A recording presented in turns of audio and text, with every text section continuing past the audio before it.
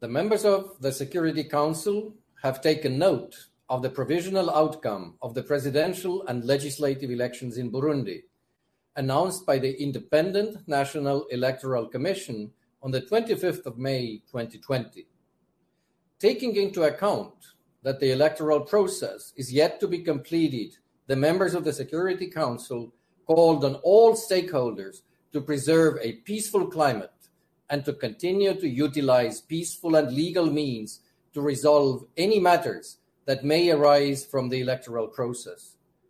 The members of the Security Council noted the call of the African Union Commission and the United Nations Secretariat